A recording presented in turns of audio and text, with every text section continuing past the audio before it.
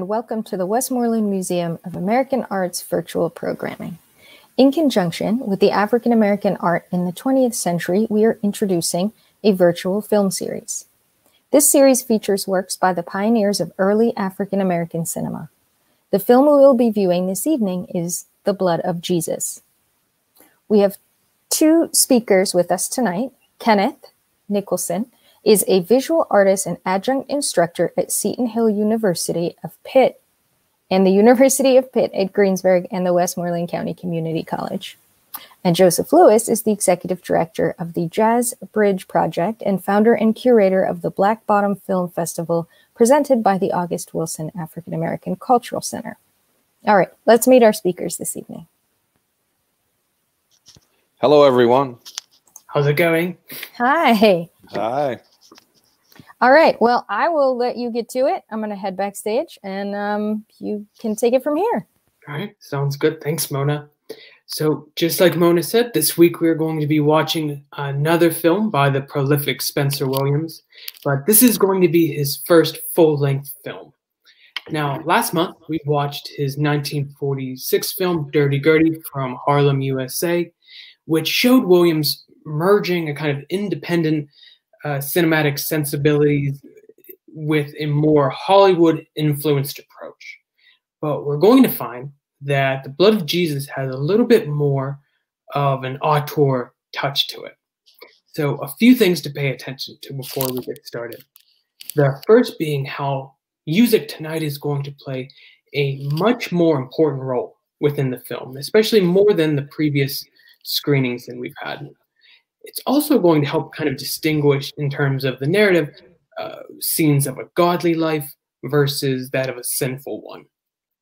And another thing to take note of are the special effects, which of course are going to seem a little bit rough around the edges, but in terms of 1940s independent cinema, very, very impressive.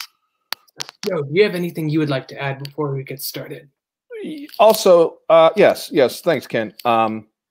And the other thing, the other question of when you say he looks at it like an auteur, it's the fact that he asks the age-old question amongst Black folks, and that is to worship a God of the oppressor. You know, that sort of dichotomy, that duality of worshiping Jesus, if you will, and while you're catching hell on planet Earth.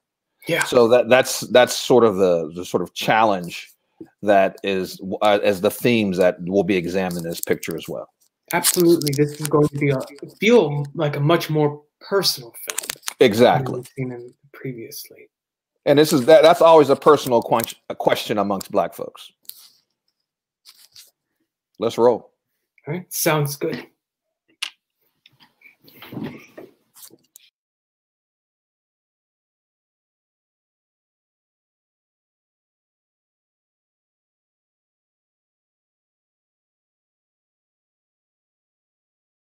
Coming in the door to leave me behind. Good news, Dad's coming. Good news, Dad's coming.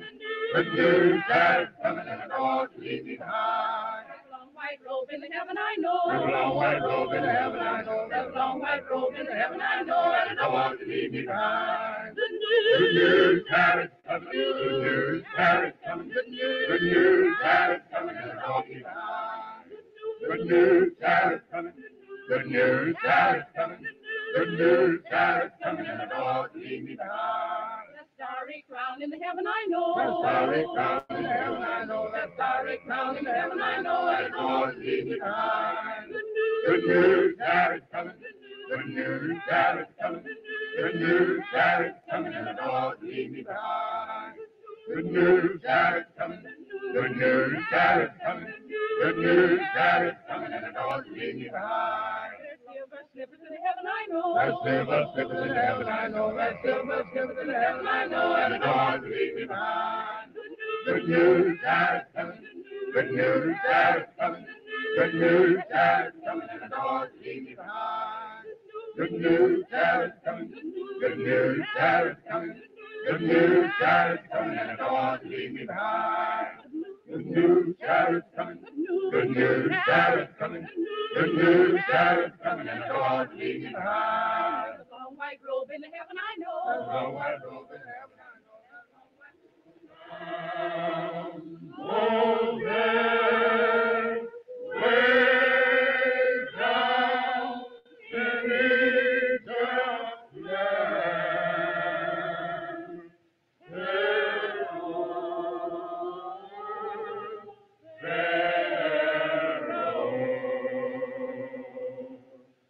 let my people go. When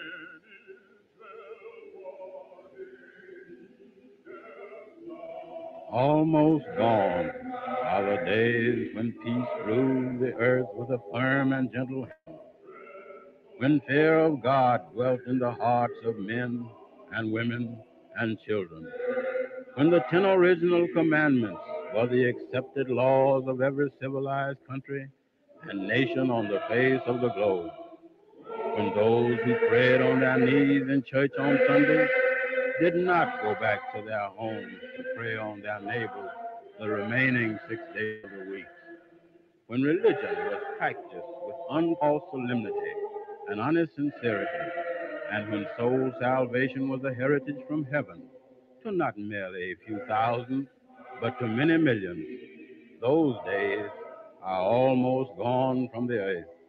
Almost. The Lord told Moses, still got a robe. When you get to heaven, gonna put on the robe, gonna shout all over about heaven. Heaven. Everybody talking about heaven, ain't going there. Heaven. Heaven. Gonna shout all over about heaven. Got a crown. You got a crown. All of our children got a crown. When you get to heaven, gonna put on the crown, gonna shout all over about heaven. Heaven, heaven. Everybody talking about heaven, ain't going to heaven. Heaven, gonna shout all over about heaven. I got a shoe. You got a shoe, all got you, got a shoe. When you get to heaven, gonna put on the shoes, gonna walk all over about heaven. Heaven, heaven. Everybody talking about heaven, ain't going there. Heaven. Heaven, gonna walk all over about heaven. I got a harp. You got a harp, all got you got a harp. When you get to heaven, gonna play on the harp, gonna play all over about heaven. Heaven, heaven, everybody talking about heaven, ain't there. Heaven, heaven, gonna play all over about heaven. I got a song. You got a song, all got you got a song. When you get to heaven, gonna sing all the songs, gonna sing all over about heaven. Heaven, heaven. On Jordan's stormy bank I stand and cast a wishful eye. On Jordan's down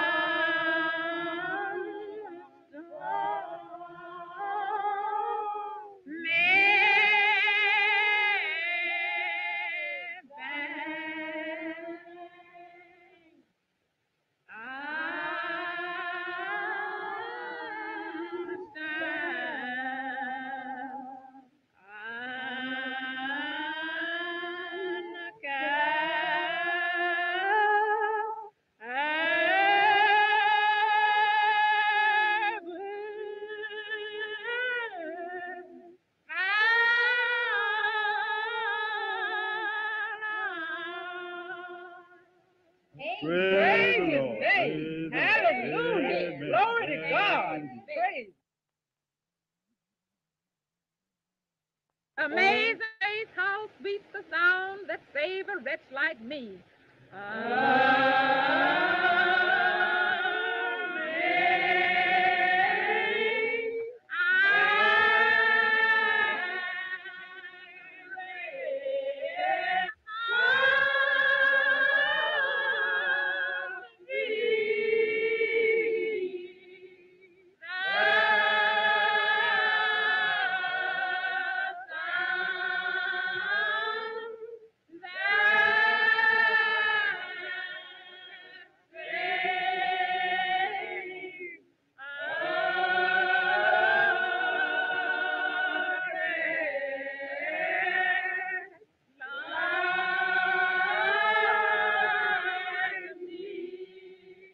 Jenkins, that gal don't act like she got nothing. She sure don't, Sister Elby. But I think she's a little worried because Rash didn't come to see her get baptized. Wasn't he No, he came past my house early this morning with a gun on his shoulder, said he's going hunting. here? And on a Sunday, too. In obedience to the Savior's command, and upon the profession of your faith, I'll now baptize you, my sister, in the name of the Father, and the Son, and the Holy Ghost. Sister Jenkins, I just can't get over Rash Jack going hunting today and his wife being baptized. They just been married 3 months. They sure have. But, excuse me a minute, Sister Elby, but I got to go here and take her this robe so she won't catch a cold. Yes. Go right ahead, Sister Jenkins.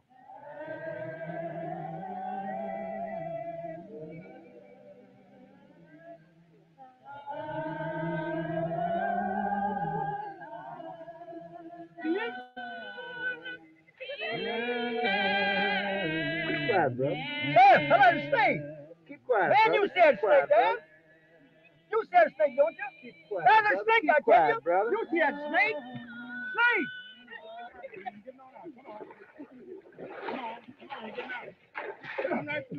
Come on. Run, child, run, don't let him catch you. Run, child, run, don't let him catch you. Run, child, run, don't let him catch you. Leave him far behind. Oh, keep on praying, he can't catch you. Keep on praying, he can't catch you. Keep on praying, he can't catch you. Leave him far behind. Oh, run, Jesus, he can't get you. Run, Jesus, he can't get you. Run, Jesus, he can't get you. Leave him far behind. Oh, die is right down behind you. Die is right down behind you. Die is right down behind you. Leave him far behind. Oh, run, child, run, go on, glory. Run, child, run, go on, glory. Run, child, run, go on, glory. Leave him behind.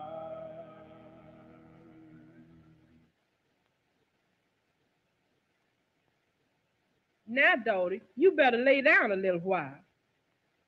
All right, Sister Jenkins, I sure will. Well, I guess I better be getting on home now, Sister Jackson. All right, Sister Jenkins, thank you. Thank you very much. You welcome, child. You welcome.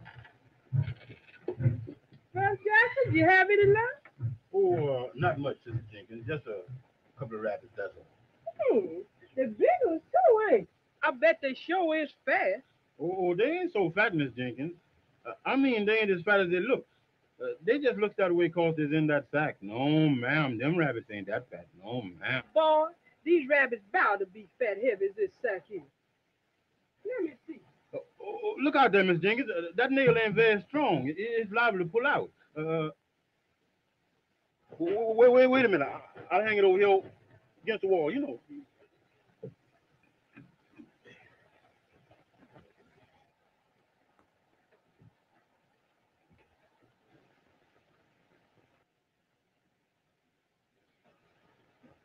Well, I guess I better be going, Brother Jackson. Thank you, Miss Jenkins. Thank you very much for looking after Martha. Thank you. You're welcome, sir.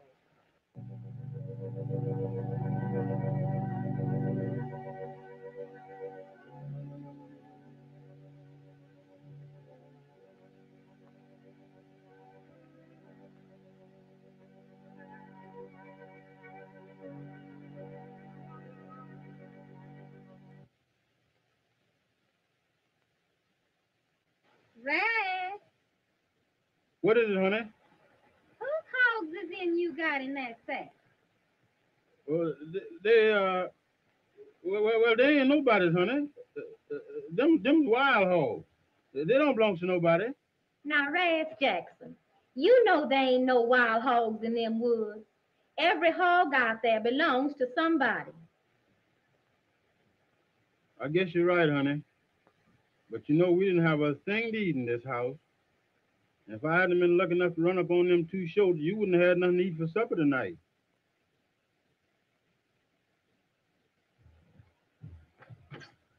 Lord, how much is Sister Elby coming? Won't you have a seat? No, Sister Jenkins, I just thought I'd come by to tell you Luke Billis almost broke up the baptizing after you left.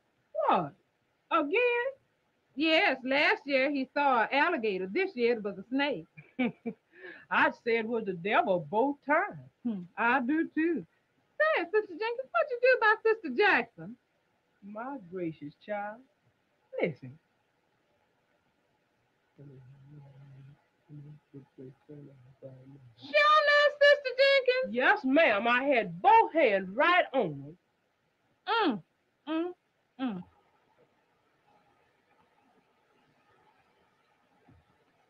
Raz, What you want now, honey? why don't you try to pray and get religion? We could be so much happier if you would. Okay, honey, I'll try.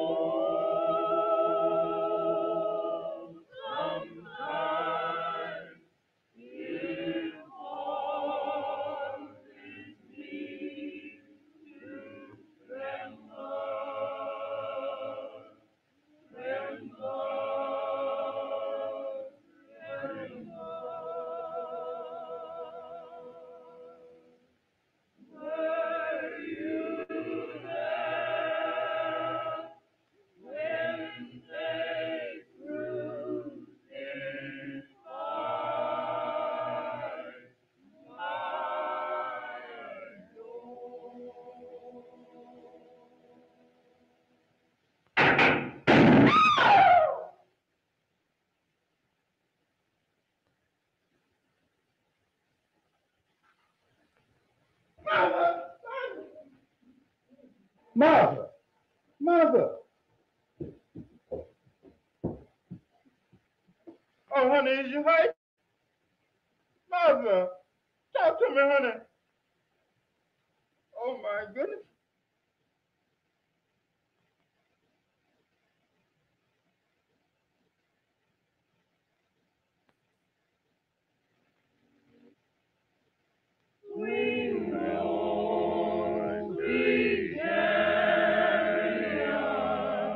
Coming far to carry me home. Sweet Lord, sweet chariot, coming far to carry me home.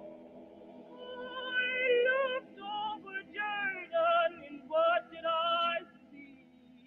Coming far to carry me home. Coming after me, coming far to carry me home. Sweet Lord, sweet chariot, coming far to carry me home. Sweet Lord, sweet chariot, coming far to carry me home. If you get there before I do, coming far to carry me home. And all my friends I'm a-coming too, coming far to carry me home. Sweet Lord, sweet chariot, coming far to carry me home. Sweet Lord, sweet chariot, coming far to carry me home. Sweet Lord, sweet chariot, coming far to carry me home. Sweet Lord, sweet chariot, coming far to carry me.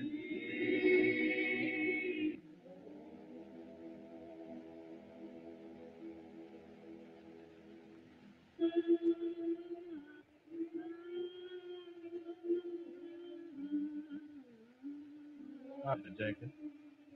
Not the same, Brother Jackson.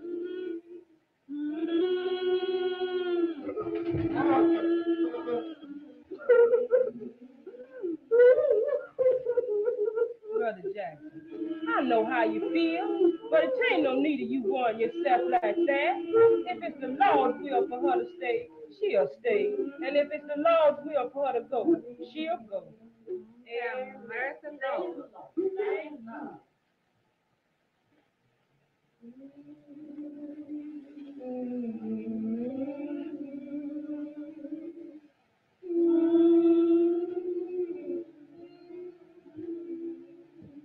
He sure is taking it hard, ain't he, Sister Jenkins? He sure will. But she ain't got a chance, Sister Ellen. How come? The doctor said the bullet went clean through her and then come out through this picture over here. He sure did. Come on, sisters and brothers, let us kneel down and pray.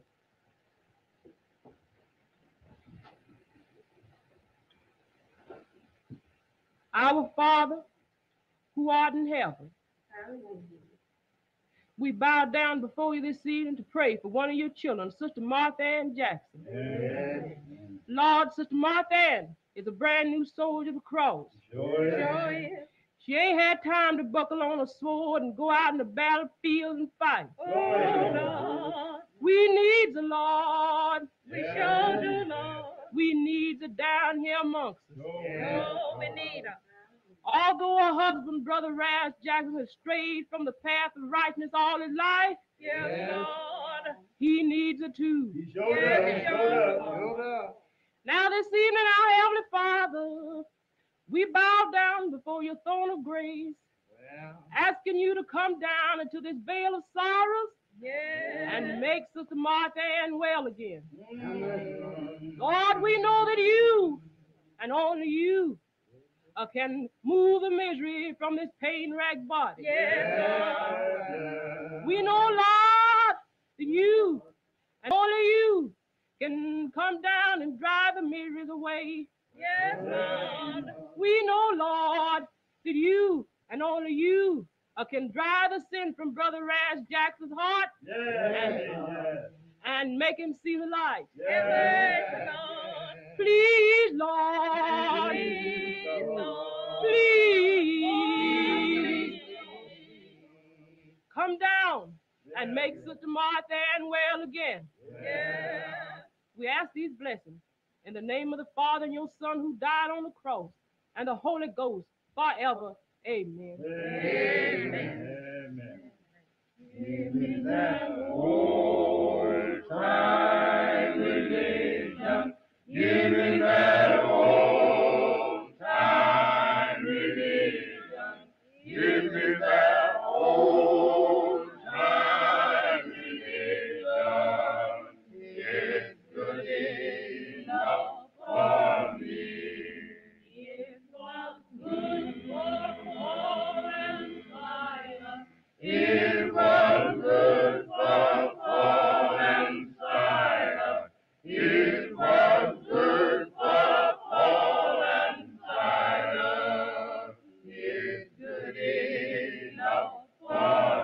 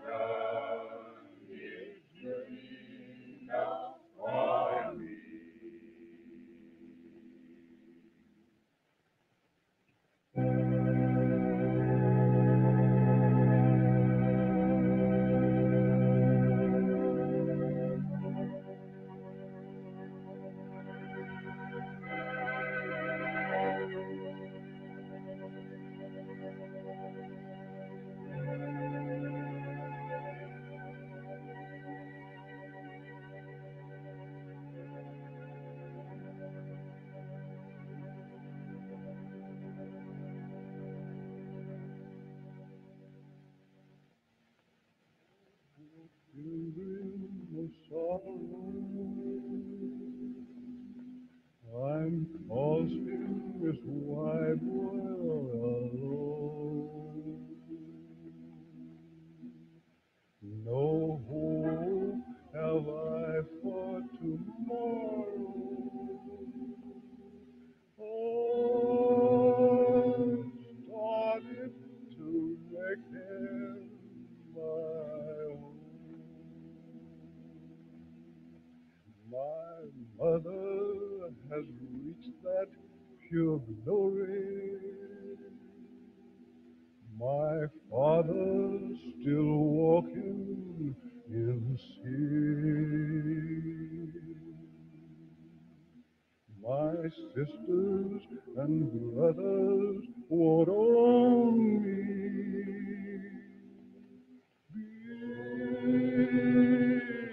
because I'm trying to get in.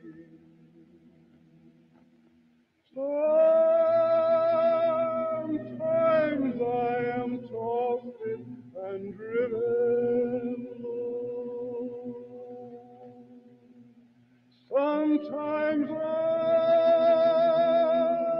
don't know where to roll. I've heard of a city called heaven. Oh, started to make them my own.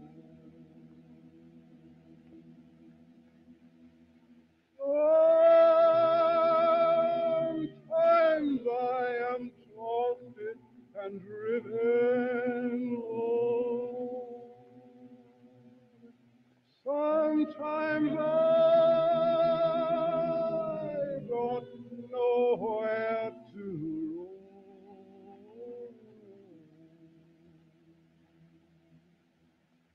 I've heard of a city called heaven. I started to make it my home.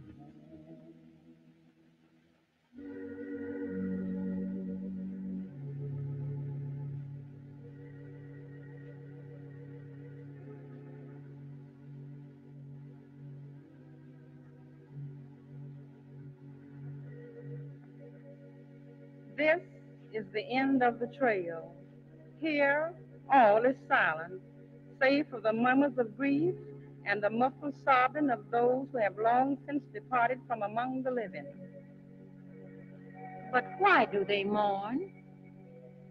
They mourn because their efforts are yet unrewarded, because the unjust have struck down the good and the unselfish, because sin is enthroned in the seat of power. These were all good people. They came to the earth bringing love and truth and were hated in return. They came to teach the gospel and were treated with scorn. They came bringing redemption and were stoned and crucified. Oh, that the children of men should be so blind. Yet it has ever been so that the righteous have been treated with contempt and almost driven from the face of the earth. But they have not died in vain. Each succeeding generation has built monuments to their memory. Look there, and there, and there. These monuments are the treasures of the human race. Slowly, the human race moves forward, but it does move forward. Yes.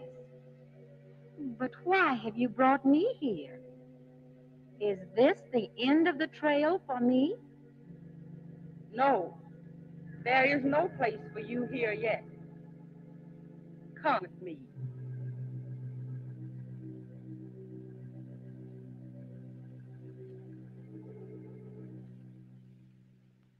That road leads to the highway of life. There, at the crossroads, you will find that which you seek. The road to the right leads to happiness and eternal life. The road to the left leads to death, hell, and destruction. Be on your way, but walk clear of temptation and beware of the hypocrite and the false prophet. Go.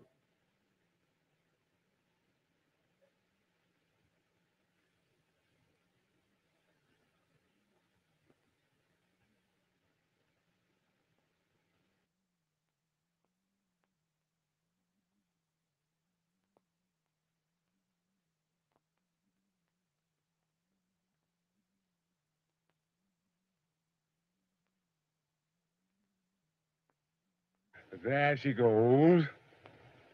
You know what to do.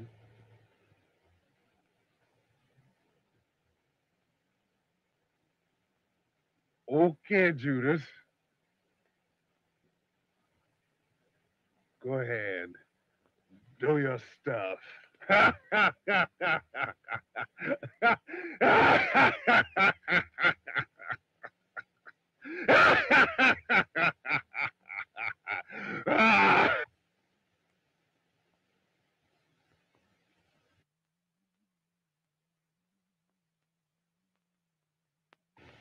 Oh, it's really beautiful, isn't it? I didn't mean to frighten you. Green is my name. Judas Green. And yours? My name is Martha Ann Jackson. Beautiful name, but not half as beautiful as the one that owns it. And you know, I've got something right here in this bag that'll make you even more lovely.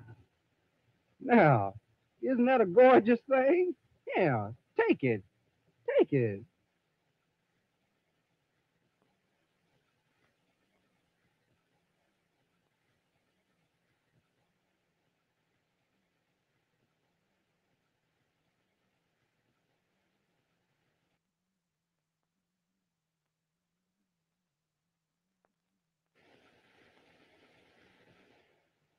You'll be needing something like that in the city. And look, here are shoes to match it. And just to think, they're your size. And they are all yours, too. Be not over anxious for what you shall put on. Life is a more wonderful gift than clothing for the body. Why, in the city, a girl would be a queen with those on. And you know you've got to wear clothes. The law says so. Your heavenly Father knoweth that ye have need of all these things. Go ahead and keep them. They don't cost you anything. Sell not your soul for the raiment of a peacock.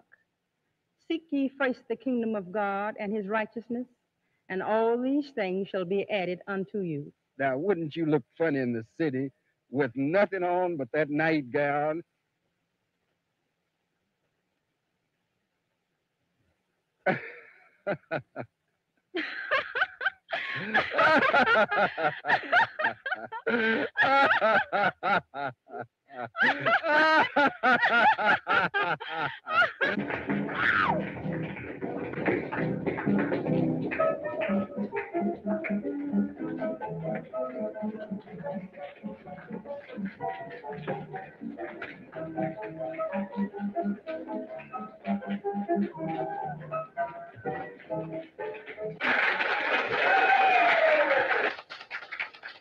Well, honey, how did you like that? Oh, that was good. All right, ladies and gentlemen. We will now bring to you Miss Bernice Gaines doing for you her acrobatic dance. Miss Gaines.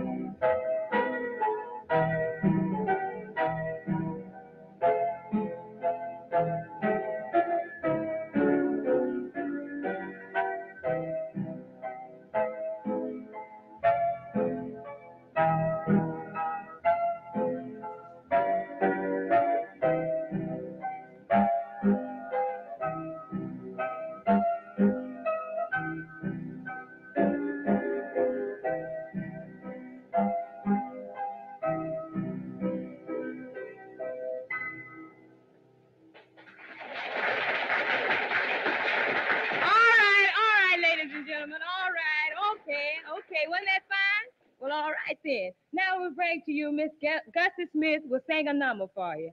Come on, Gussie. Give her a great big hand. Okay, then. All right.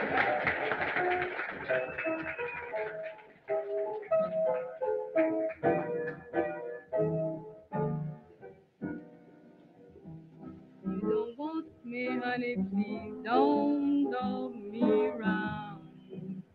Oh, honey, babe, just say the word and I will leave this town and stay away.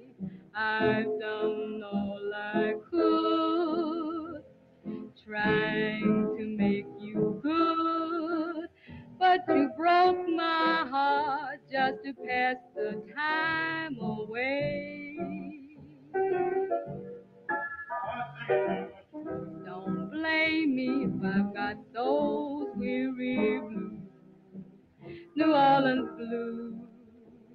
I'm so blue, I don't know what to do about you. If you don't want me no more, I'm gonna pack my little grip and go. So if you don't want me, honey, please don't dog me round.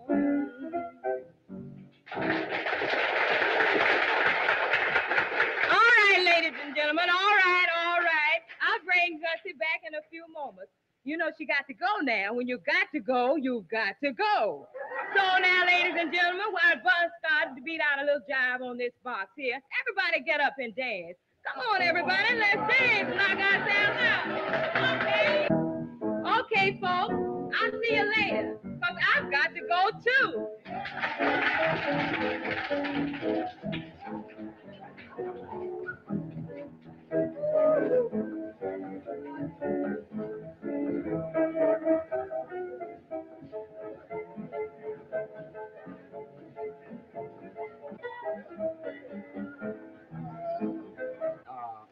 Miss Jackson, this is Mr. Rufus Brown.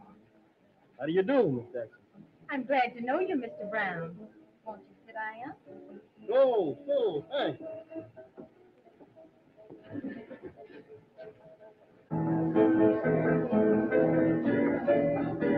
Mr. Brown is a businessman in the city, and he thinks he can put you to work right away. Yeah, I think you'll do all right, Mr. Green.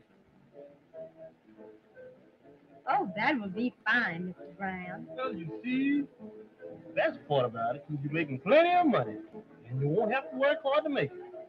All you got to do is come on down to my place.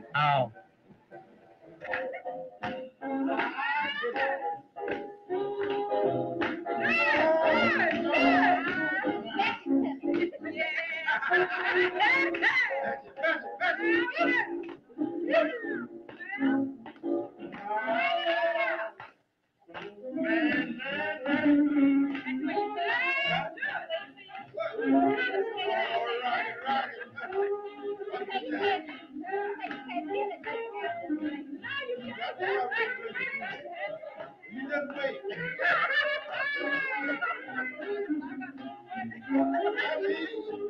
You got to knock out all the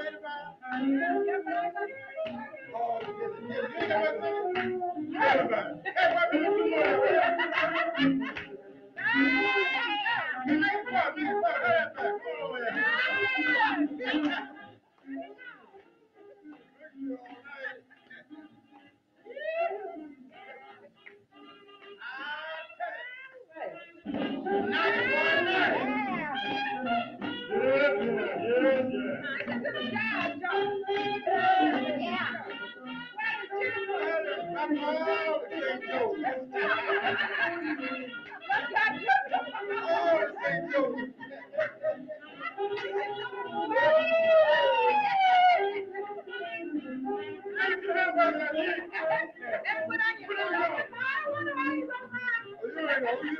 Oh,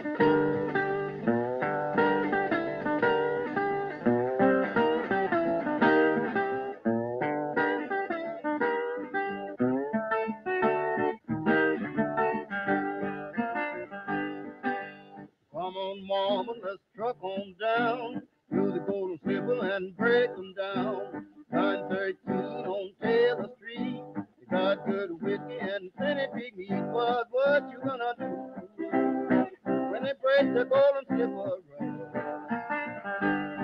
You won't have nowhere to go and get drunk and drunk.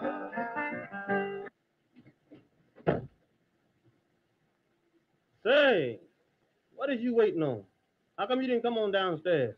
Oh, Mr. Brown, I've decided not to take the job you offered me. I think I'll go into the crossroads. Listen, sister, I done paid Judas Green $30 for that dress you got on, for them shoes you got on. And if it's going to be the deciding done, I'm going to do it, and not you. Now hurry up and get on downstairs and get busy.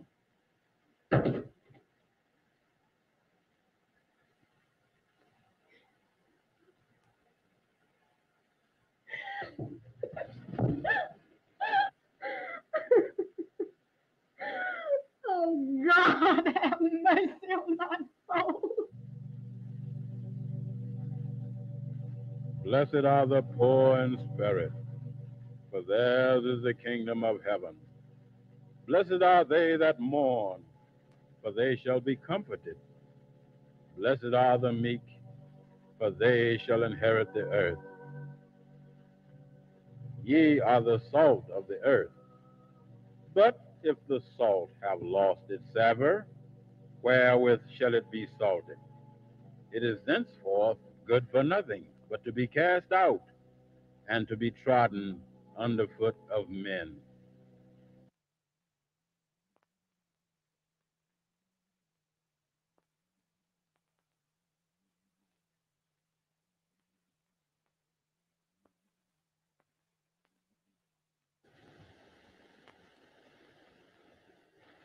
Remember what that fella said?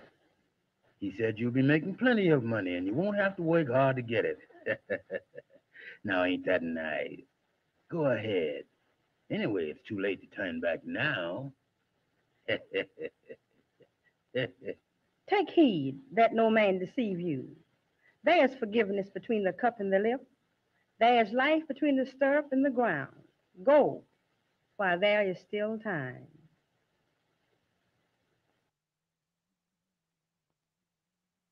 Get at a table and sit right down. Drink good whiskey, but it ain't gonna clown. Now what you gonna do when they break the Golden Slipper? You wanna have nowhere to go and get drunk and drunk. Yeah, play a while.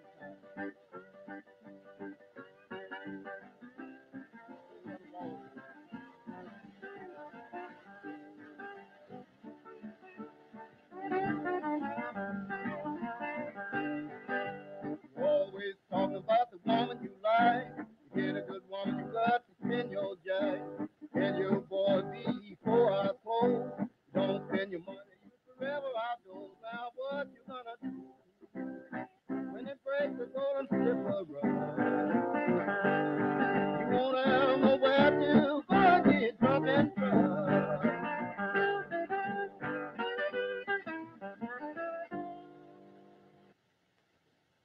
I want my money. I saw what you took. That's it, no good. Let's go. What the heck? That's good. Let's go get her. Let's go get her. Oh, no.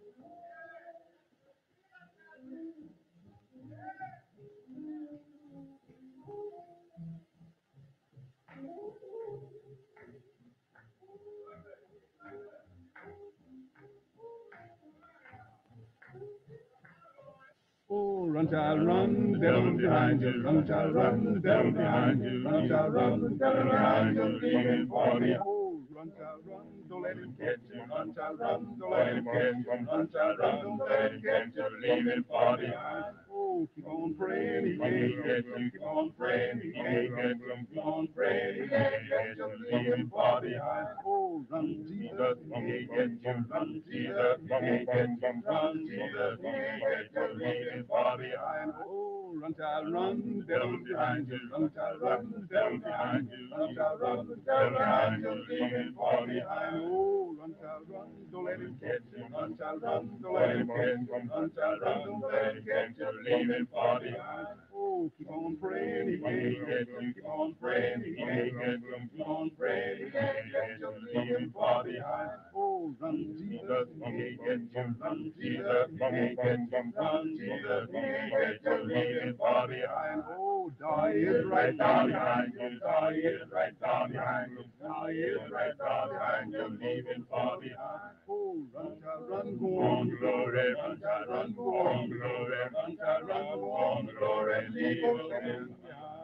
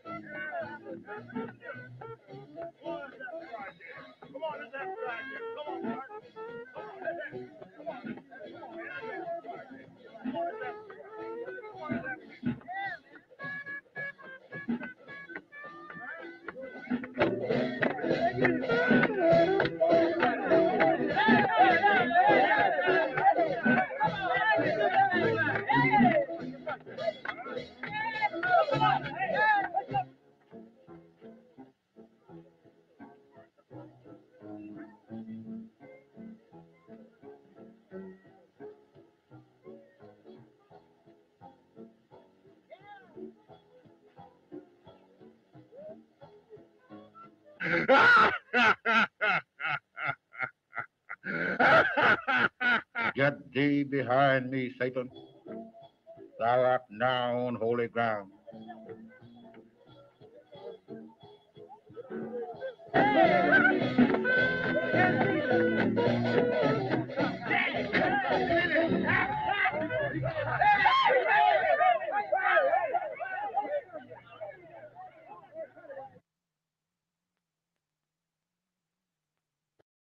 There she is. Yeah, we got her now. That's her, all right. Sure, that's her.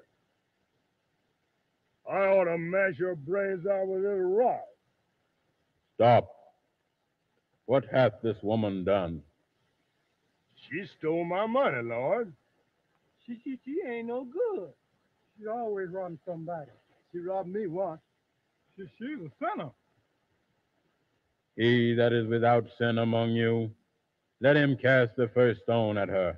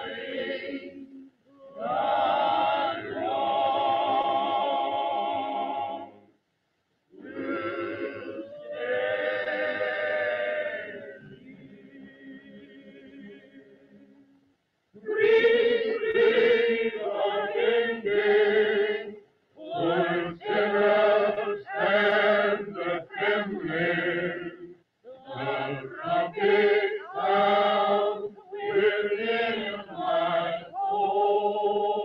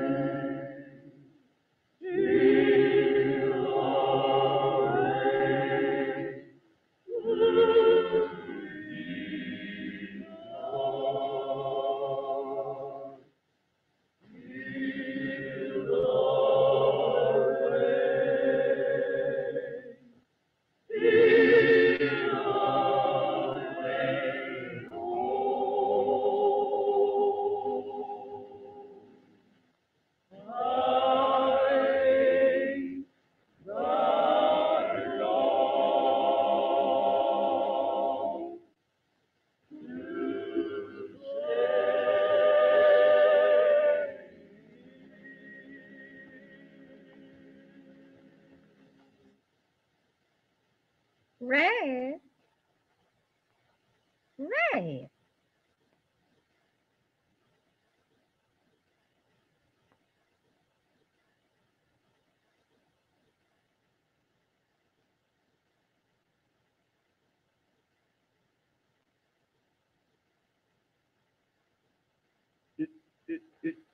Is you all right, honey? Yes, Red. I'm all right.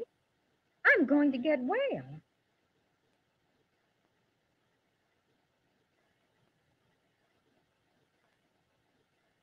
Why did they stop singing?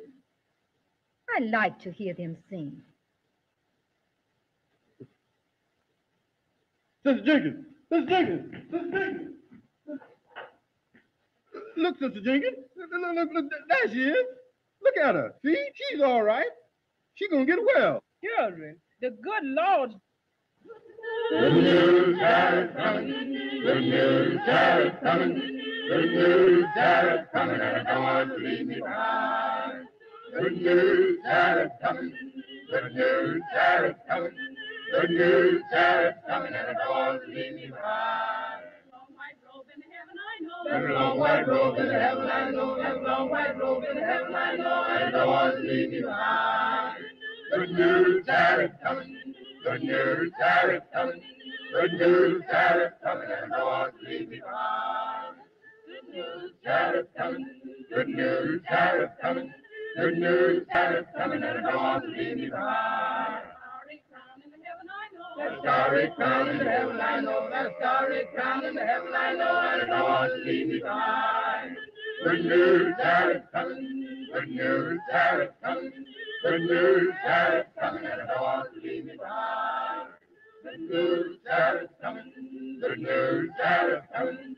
Good news has coming, and I don't want to leave me behind. Good news has coming. Good news has coming.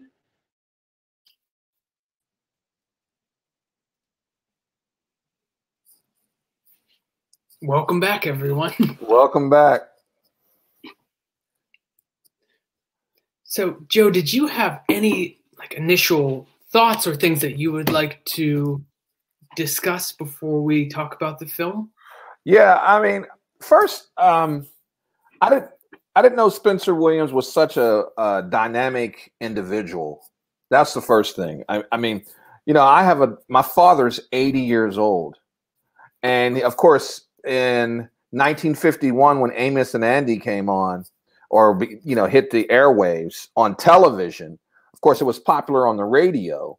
And two white gentlemen played Amos and Andy on the radio. So when they did Amos and Andy on television, you know, I asked my dad, did you watch Amos and Andy when you were a kid? And he says, no, I didn't like it because I thought it was too stereotypical.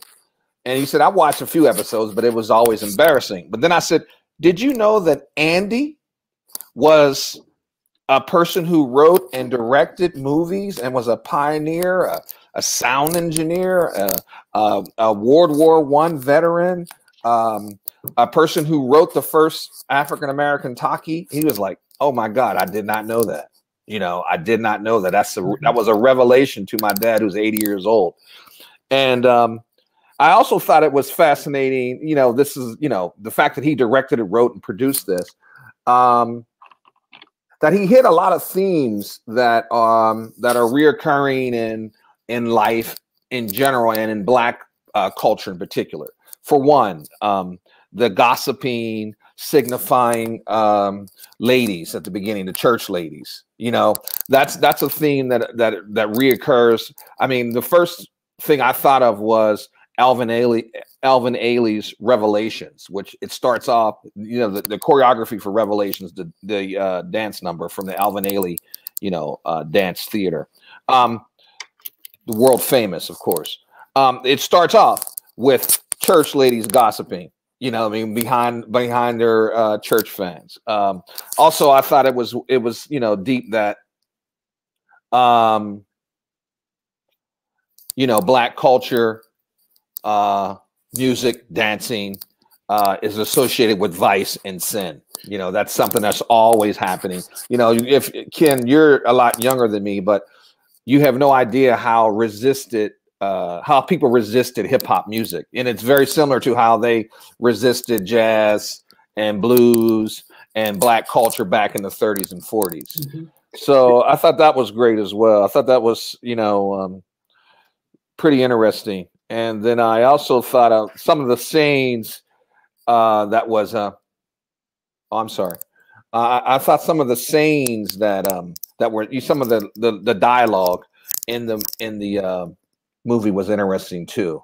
You know, one that always my grandfather used to say to me all the time was, "There's a lot of forgiveness between the cup and the lip." You know, I thought that was great as well. So those are some of the things that I you know, just jumped out at me.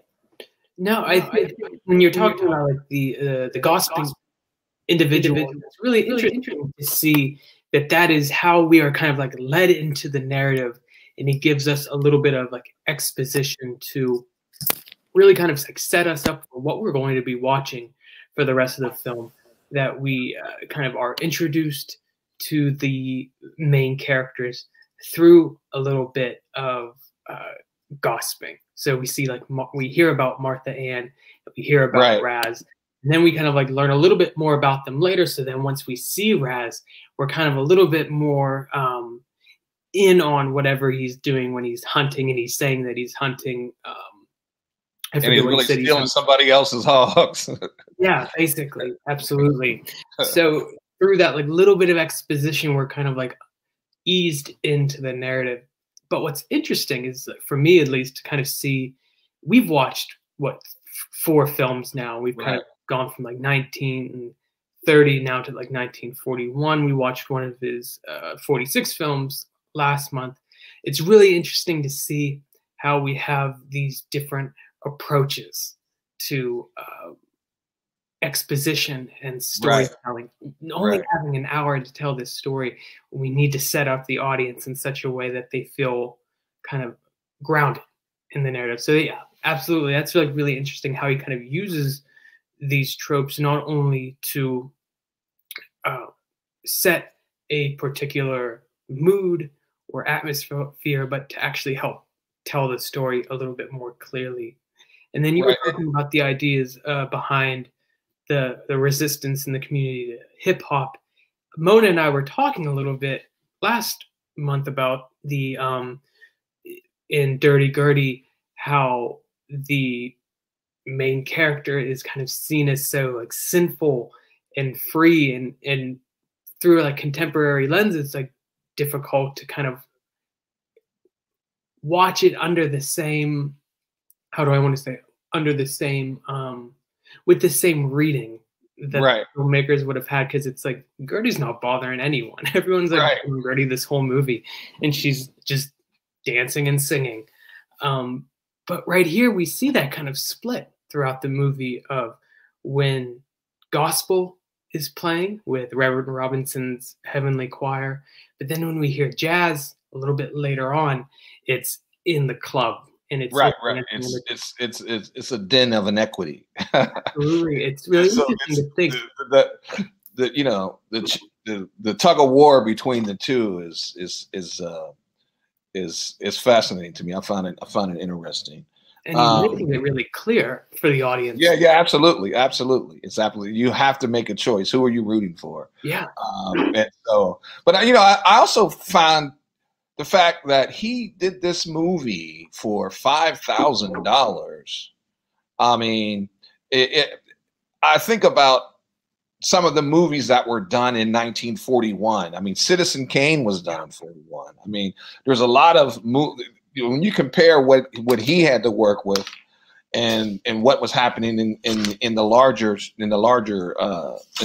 structure, it's like what drive he must have had to say, I'm going to do this movie for $5,000 in Hollywood with my own, and I'm going to play, the protagonist, if you will. And I'm going to put all these people together. I mean, what chutzpah? I mean, what chutzpah? I mean, I'm in with one camera though. That's the crazy thing. He shot the whole thing with one camera, which was. And I think it's really interesting you bring up the $5,000, because for the audience like listening, if you've never like been a part of making a movie before, or kind of like privy to what goes on behind the camera, $5,000 might seem like a lot of money. It is absolutely nothing. Nothing. It is absolutely nothing. Even absolutely in nothing. The 30s and 40s, it was absolutely nothing. And I think it's so interesting to see how sometimes we're introduced to some of the films that we've been watching over the past few months, that oftentimes when I'm reading about them, I see people talking about how they're kind of like rough around the edges and the storytelling can be a little bit clunky. But I think if you're putting it within the context of how honestly incredible it is that this movie was even made under the circumstances that it was, all of the camera work and some of the techniques that might seem a little bit less polished come off as so much more impressive because they were done under duress. Absolute duress. I think it's really interesting, even with Spencer Williams, that he kind of made this outside of Hollywood. He was working with Alfred Sack, who was helping to produce the film. But oftentimes with these early films, Spencer Williams would drive them around to show communities. It's not necessarily like these films had a wide release or a limited release, that it's actually Spencer Williams a lot of times driving them to theaters to sell or rent them out so people can actually see them. And that's something that isn't really thought about today, but that's something that independent filmmakers had to do quite a bit in the 30s through the 60s or so.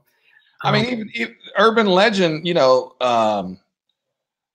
Master P was acknowledged and revered for the fact that he sold his mixtapes out of the back of his trunk, and that's how he made all of his money to get some brand and some identification. And here you have Spencer Williams. He's a pioneer no one knew about on every level, from an entrepreneurial standpoint, from a filmmaking standpoint. And it's a shame that he gets his only claim to fame is the fact that he was an Amos and Andy when he was so much more.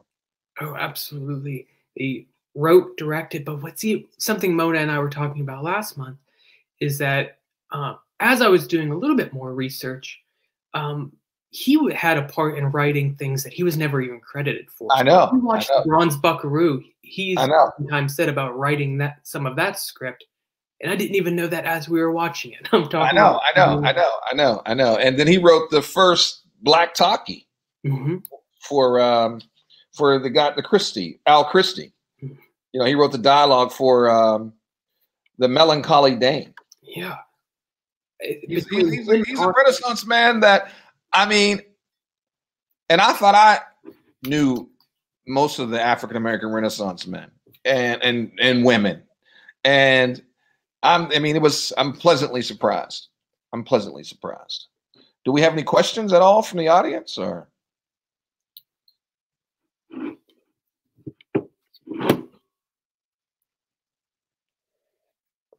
Well, while everyone's thinking of a question, one of the things that sticks out to me is this is one of our first instances of seeing special effects.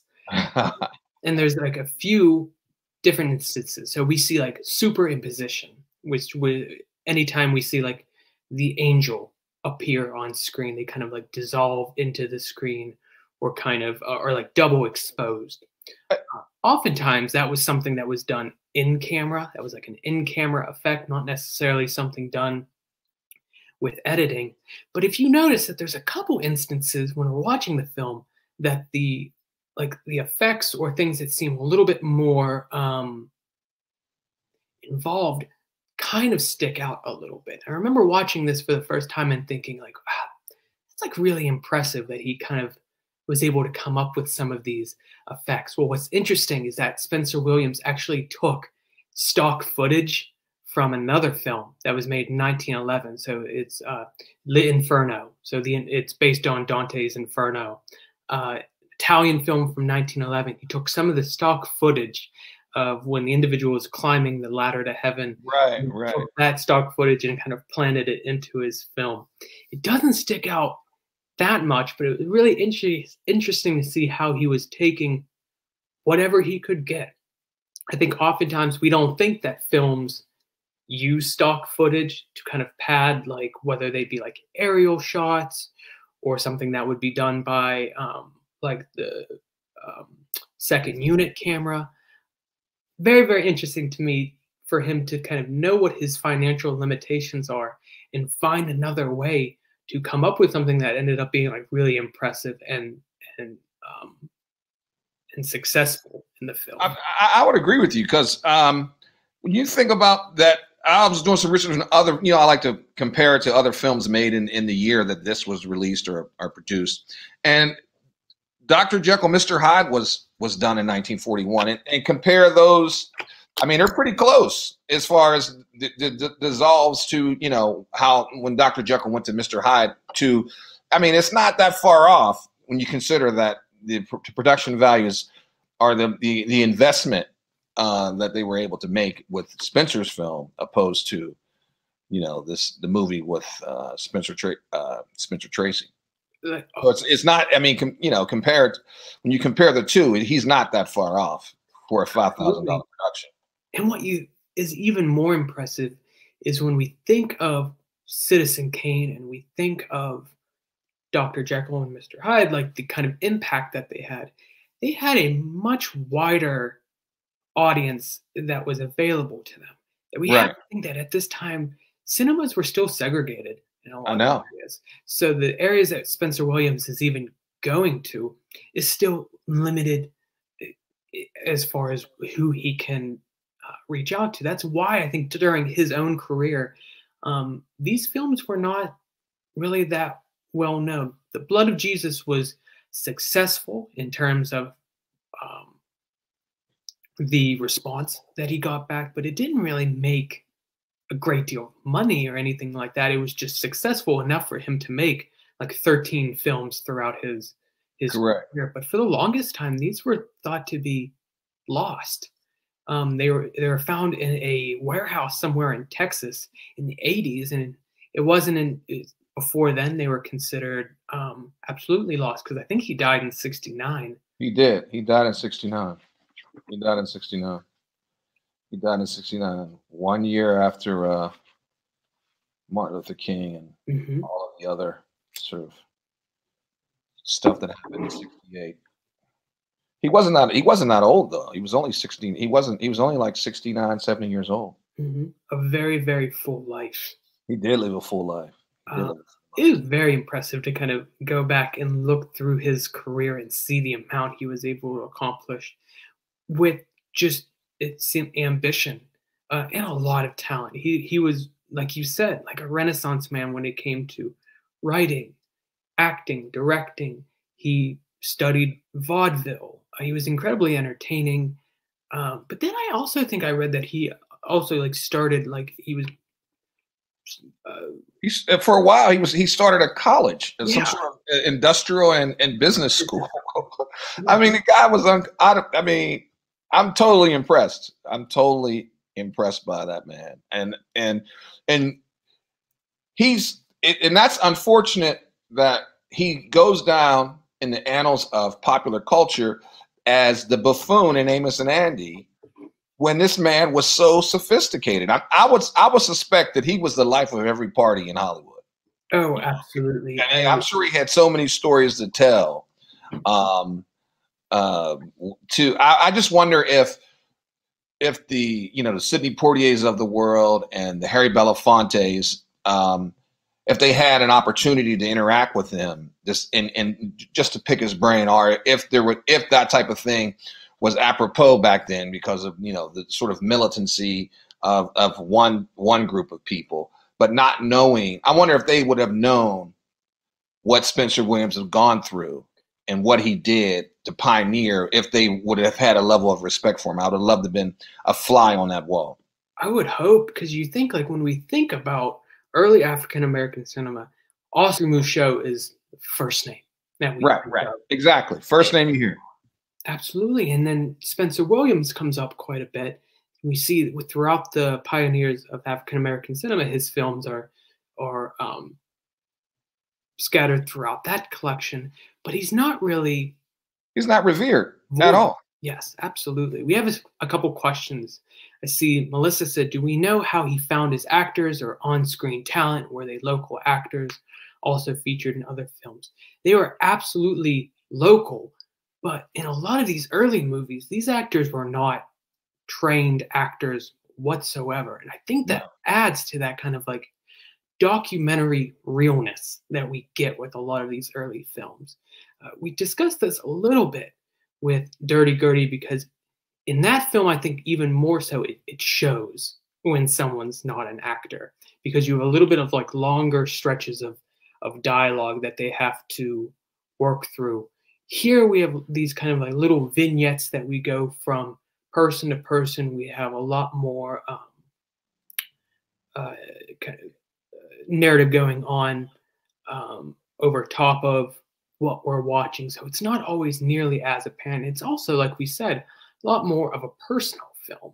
So it feels a little bit more intimate when individuals are talking. And to Melissa's question, I mean, there's really no industry for Black actors to participate in. I mean, that's the you can't say, oh, I'm gonna. I mean, even now in 2020, if a parent if a child tells their parent that they're going to go be an actor, they're could you imagine back then in 1941 being an African American? There's no opportunity for you. So for the most part, even trained actors, Dorothy Dandridge, Lena Horne, Pearl Bailey. They didn't get work.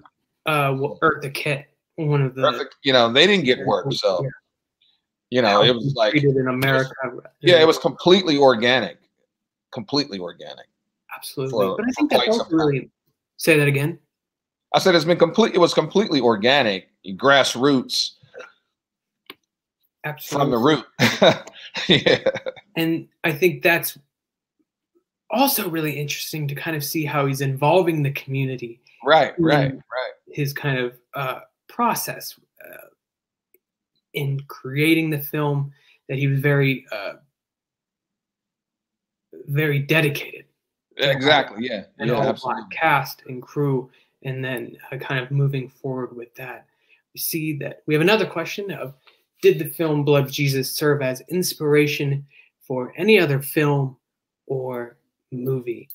I don't think that this film has served as like a direct inspiration in terms of having like a not like even a sequel or an adaptation, other than the not too long ago, I think it was maybe 2000, it was like in the 2010s, Spike Lee released a horror movie called The Sweet Blood of Jesus, but it has nothing to do with this. It's actually a remake of Ganja and Hess from the 70s. But I think indirectly, the inspiration for this film is that he helped to get the ball rolling. Yeah. I mean, and it's also in the canon of a lot of movies of, God versus material, spirituality versus material. You have what's the movie where Eve's Bayou is one. Angel Heart is another that comes to mind. Yeah. Sort of the sort of personification of the devil in the film. The Devil's Advocate with Al Pacino, and I mean it's all sort of that sort of, it falls in that realm of movies, I think. And what's so interesting about this film is that even though it is considered a drama, and for most of the film it is fairly straightforward, dramatic, Spencer Williams always finds ways to pepper in laughs. Yeah. I died a couple of times, especially when the devil was at the crossroads with his merry band, and she falls on the one side, on the Zion side, and he can't cross over, and he just runs away from the voice of God, and they just drive off. That's actually, for me, one of the more clever uses of having a limited budget to actually make something more effective. So yeah, I mean, it was hilarious to me. It was great though. It was great. They just drove off because the voice of God said, "Man, get out of here." And he was like, "All right, fine. Let me bounce." It was hilarious. If we have like an individual play the God figure, I think it would have even been more comedic, but actually having just the voice, so much more effective, and more of a financial decision. Yeah, sure. But it cracked me up, man. Yeah. And then when the gang of men with the stones came, he said, he that was free of sin cast the first stone. And then they just turned around and ran off because they knew they just left the den of inequity. And if they tried to do anything, they'd probably get struck by lightning. Yeah. That cracked me up as well, man. They hightailed it out of there.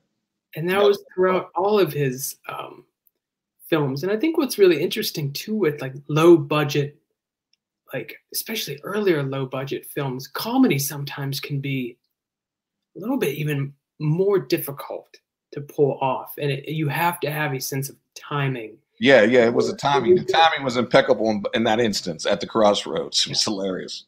Absolutely. Also, when the guy jumped out of the river, when he saw a serpent, when he saw the snake, that was hilarious as well. The same song when he's running away. The same song, right. Yeah, absolutely. That was quite funny to me. So, do we have any other questions?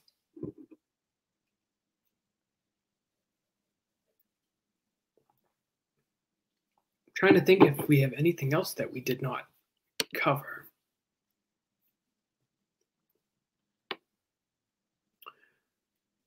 Well, I think actually, Joe, one of the first things you mentioned in the intro was when we were discussing the role that religion played, like, in the community. The idea that this was not only known for having a little bit of like a documentary quality to it in the way that it was shot, but it's thought of as being one of the first films to truly give a depiction of like a rural, like a Southern Baptist community. Right. You get the Southern Baptist community versus the urban experience. The Southern Baptist community is good and pure. The urban experience is bad and evil. At this point, this was at the height of the Northern migration from the South as well, from a historic standpoint. So it really covered a lot of ground, from that time. It was very topical for the times, and what people were what people were dealing with, what they were going through. I mean, because there was a lot of people who came from the South, went to the North for opportunities, didn't get the opportunities they wanted, and went back to the South, or had a sort of bad experience with the sort of difference between urban poverty and rural poverty. So that led to a lot of poverty in the South. You can get by a lot easier than poverty in the North. That leads to more crime, more vice. Your need to survive, because you're not on the land. You're renting. You're renting a piece of property, more so in the urban areas. You're not living in your family-owned plot, and it spoke to a lot of the experiences of Black folks in 1941. Absolutely. One of the artists that comes to mind that really touches on that Northern migration is Jacob Lawrence. Right. Absolutely. And I think if anyone in the audience is interested in that, it'd be really interesting to compare and contrast those different ideas between what we saw with Spencer Williams and then what Jacob Lawrence was working with as well. And being in a family that migrated from the South to the North, that was always a tug of war between people, because a lot of my family, after the steel mills closed down in Pittsburgh, they went back down south because they felt more comfortable there, they just felt that the South was more pleasant for them. Yeah. Very, very interesting. Yeah, this movie definitely hit a lot of themes that are reoccurring, or that were very prevalent in African-American culture for quite some time. Absolutely. And I think Spencer Williams, one of his talents is that he's able to kind of juggle all those different ideas while producing a film that was already at its core was going to be a challenge for him. He was already able to kind of add all of these other layers of his own personal experience and viewpoints on top of that. And that's why he's so memorable. Yeah, I mean, he's definitely one of my heroes now. After doing the research on this, I found I'm definitely going to do more research about him. Yeah, absolutely. So I think that we are about at the finishing line, correct, Mona? Yes. Okay. Yeah, I just pop up. Thank you both. This was just amazing. And we've got one more film, right? Next month? Yes. And then we wrap up this whole series. This has been an amazing adventure for hopefully for everybody watching, definitely for me, getting to watch the films with you, getting to hear all your insight, and just the conversation was really tremendous. So thank you both, and we will see you next month. Merry Christmas. Happy Hanukkah. All right. Well, thank you everybody for joining us this evening and watching the film and staying tuned for the conversation. I want to thank our members, the museum staff, specifically Maggie, who is behind the scenes running everything, and a big thank you to everyone that joined. Please make sure you check the museum's website at thewestmoreland.org for upcoming virtual programs, as well as our final film airing next month. We hope everyone has a safe and happy holiday. Thank you, and please have an excellent evening.